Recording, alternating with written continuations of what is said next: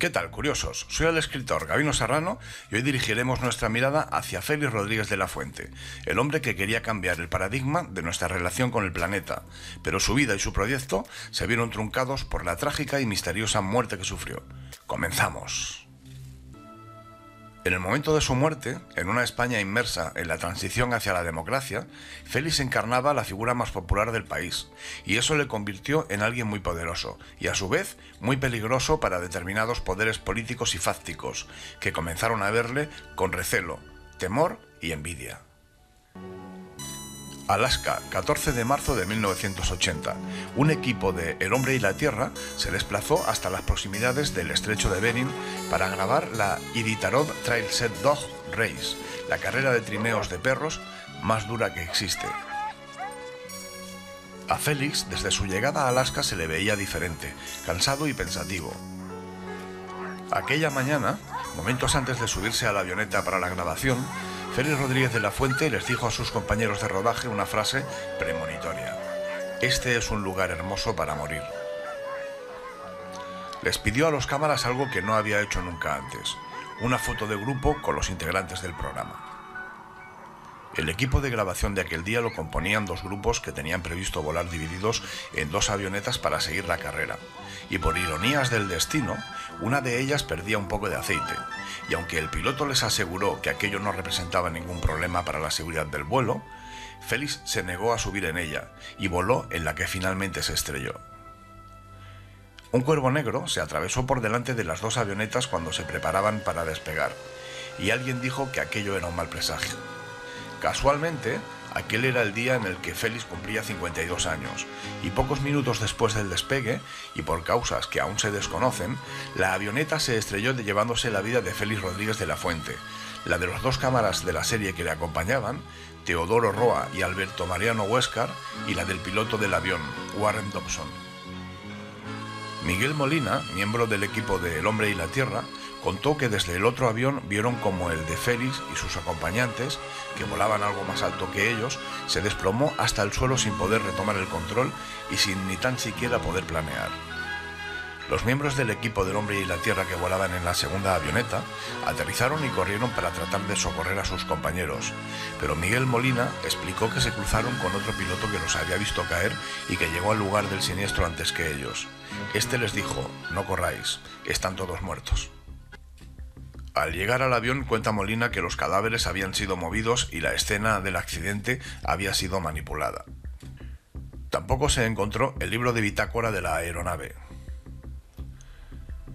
La investigación del accidente descartó un fallo mecánico de la aeronave, y la autopsia practicada al piloto descartó que hubiese sufrido un ataque al corazón o que estuviera bajo los efectos del alcohol o la droga, por lo que no se llegó a esclarecer la causa del siniestro.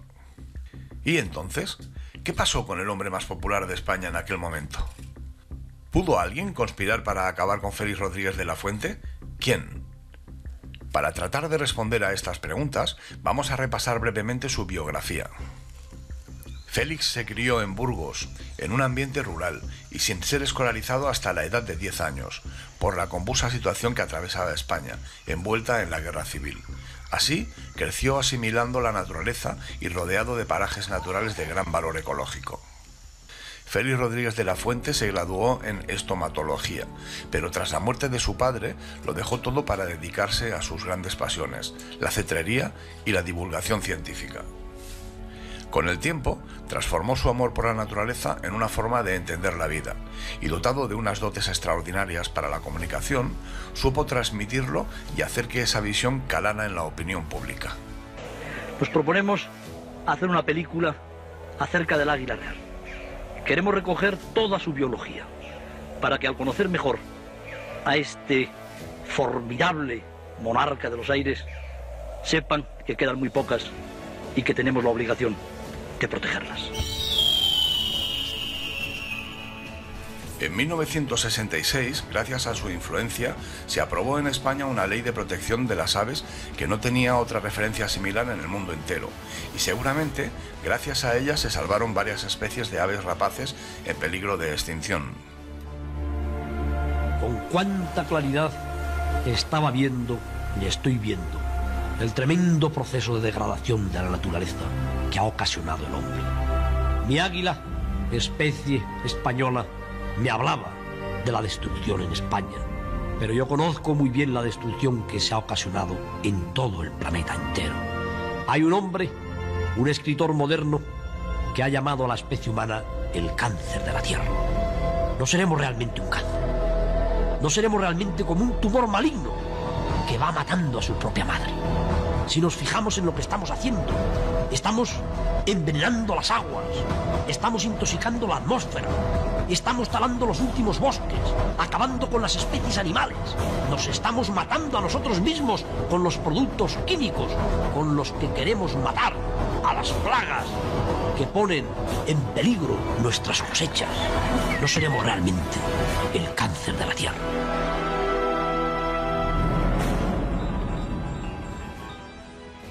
Rodríguez de la Fuente era una persona cercana que transmitía una gran pasión y seguridad.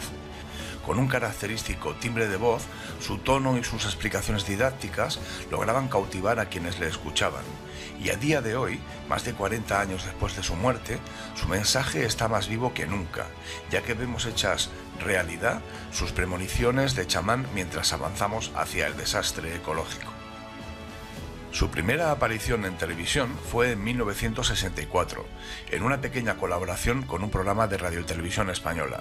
Félix apareció en el plató enguantado para la cetrería y con un halcón posado sobre su mano.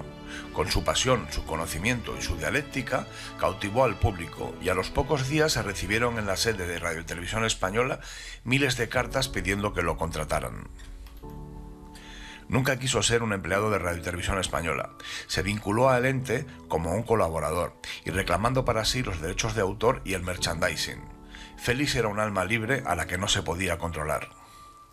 En 1965, Rodríguez de la Fuente salvó a 2 lobeznos de morir apaleados en un pueblo, y los crió y estudió, llamándolos Rómulo y Remo, y muy pronto su imagen se asoció con la del lobo ibérico, del que dijo: todo parece indicar que hasta la aparición de la agricultura y el pastoreo, el hombre y el lobo compartieron el hemisferio norte sin hacerse una verdadera guerra. El lobo se convirtió en un proscrito, en un animal fuera de la ley, cuando el hombre se hizo agricultor y pastor.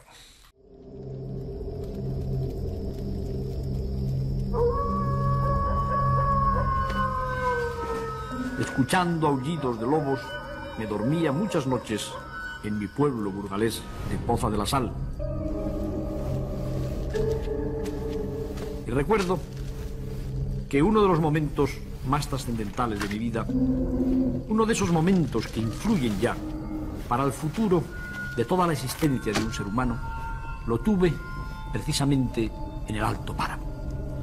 Fue un invierno en el que los lobos habían causado tales matanzas que se organizó una batida. La batida estaba perfectamente montada. En ella intervenían varios pueblos. Los más afamados cazadores permanecían apostados en los portillos por los que los lobos, teóricamente empujados por toda una baraúnda de ciudadanos que dando gritos y auxiliados por perros surcaban el páramo inmenso, habrían de pasar. Justamente a mí, quizá por ser hijo del notario del pueblo, me tocó, diríamos que la suerte, de estar junto al más diestro y al más afamado de aquellos matadores del páramo. El hombre aquel día no podía ver tanto como yo, porque yo estrenaba unos flamantes prismáticos, mis primeros gemelos de campaña que me permitieron descubrir cosas maravillosas y que seguramente me permitieron descubrir también el alma del lobo. Y no sé por qué razón me imaginaba yo que los lobos debían ser unos animales de rostro feroz, de fauces sanguinolentas, de ojos asesinos. Estaba pensando yo que aquel hombre tenía toda la razón, que cuando apareciera el cano con su faz sanguinolenta, el matador de inocentes ovejas, lo mejor que podíamos hacer era darle un tiro y acabar con su vida. Cuando algo que apareció de pronto en el horizonte, algo gris, que se recortó súbitamente sobre el otero que teníamos enfrente, me hizo dirigir lentamente los prismáticos hacia su encuentro. Lo que vi entonces no se me olvidará jamás. Vi un animal que estaba perfectamente parado y que miraba exactamente en mi dirección. Unos ojos de los que se desprendía quizá una queja. ¿Por qué me perseguís? ¿Por qué queréis acabar conmigo? ¿Por qué queréis matarme si yo también necesito la carne para vivir? ¿Por qué queréis quitarme la vida?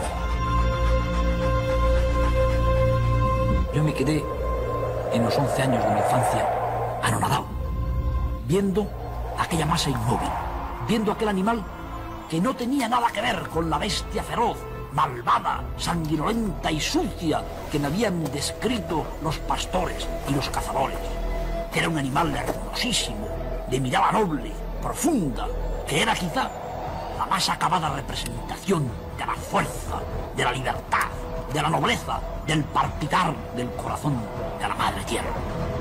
Y entonces, en un segundo, decidí que yo no podía permitir que el cazador matara al animal. Tirando un salto, corrí hacia el lobo, gritando: ¡márchate, vete! ¡No entres en nuestro puesto, que te van a matar!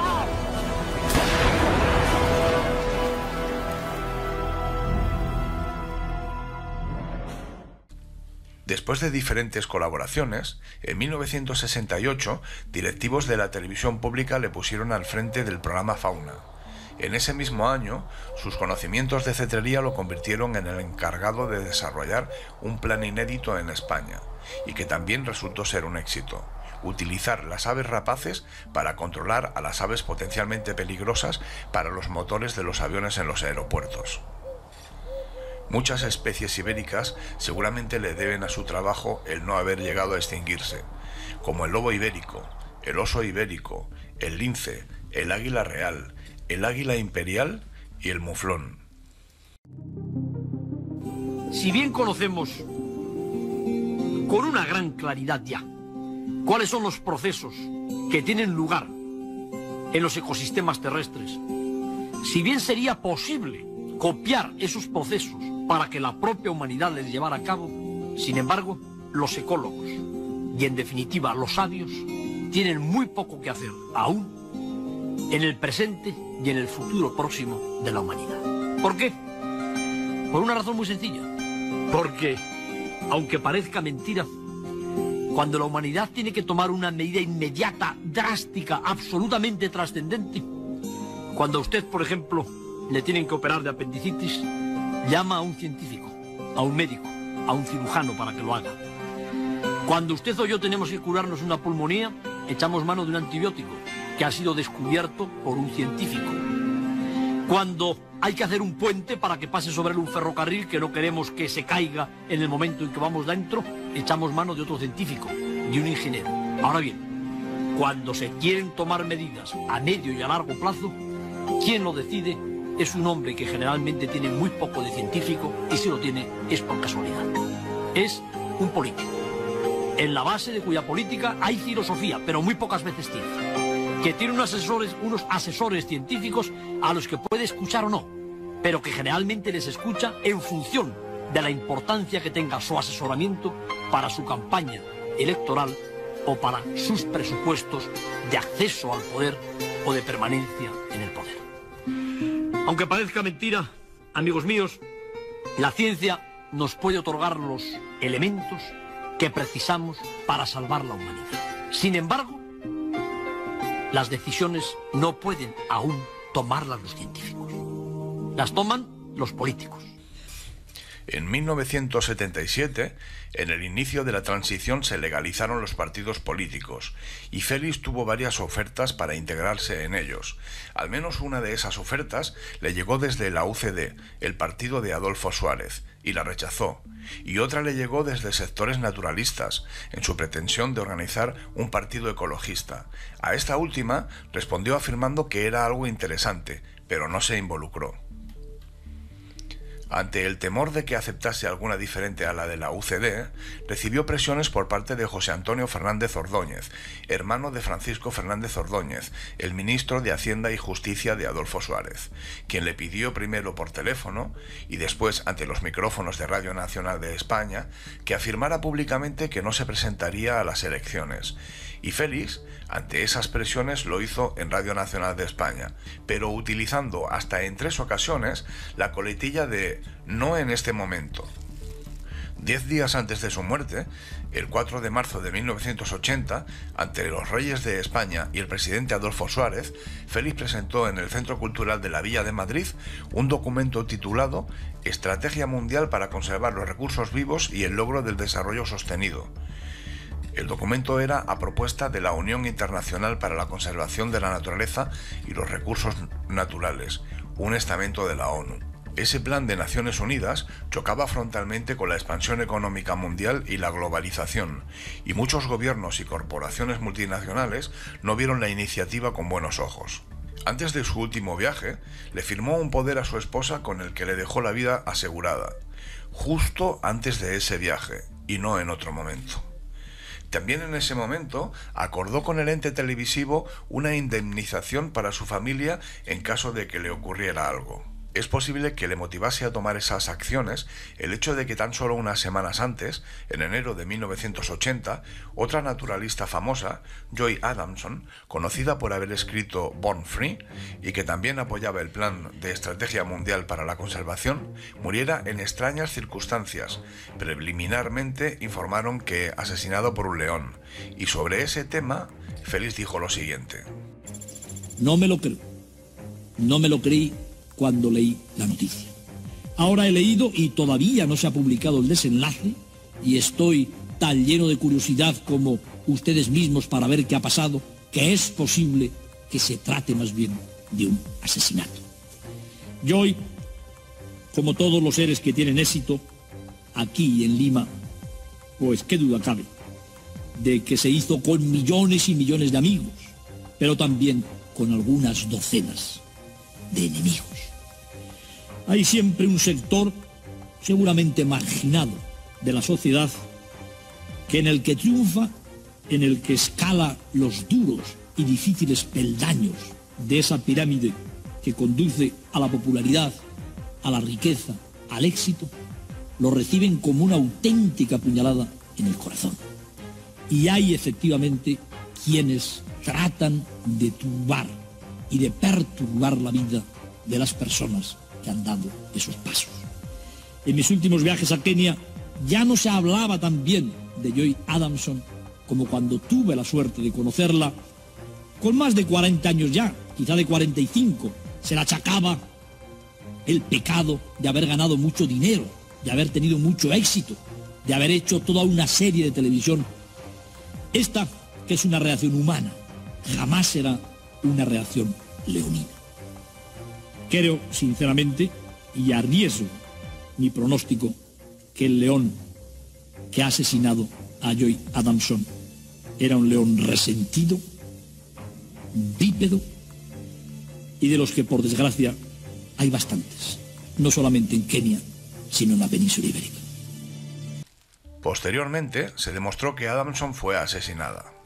Es conocido que Félix por entonces en Radio Televisión Española mantenía relaciones muy tensas con algunos directivos del ente, quienes no aceptaban que en el programa puntero de ese momento en la televisión pública un colaborador externo mandase más que ellos y se hubiese hecho con los royalties de la serie.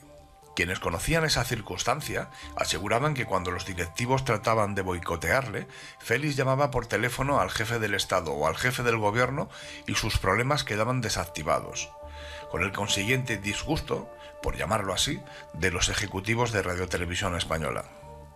También, antes de su partida hacia Alaska, Félix anunció que a su regreso cambiaría de formato.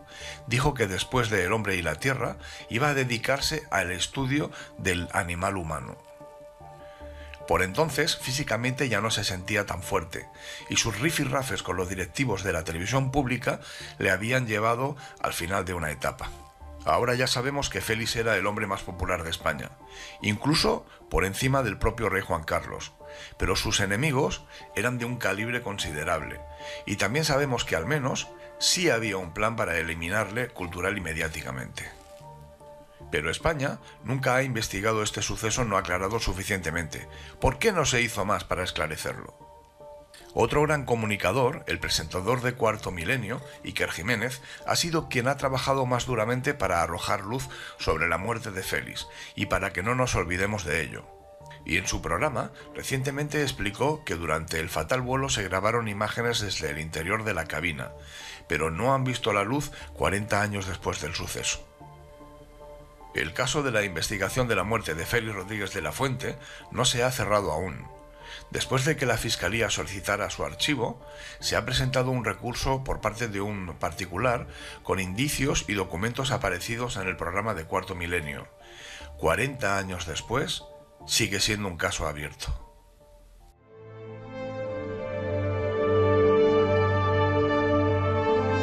Yo creo profundamente en el inconsciente colectivo. Yo creo que el alma, el espíritu de todos los seres humanos forma como un tejido poderoso que envuelve todo el planeta y que de alguna manera es el que pervive. Yo creo que quien aporta más a esa alma colectiva, a ese acervo cultural colectivo, a ese ser vivo, palpitante, impalpable, que es el ente de la cultura viviente universal, de alguna manera pervive y de alguna manera obtiene un billete para la eternidad.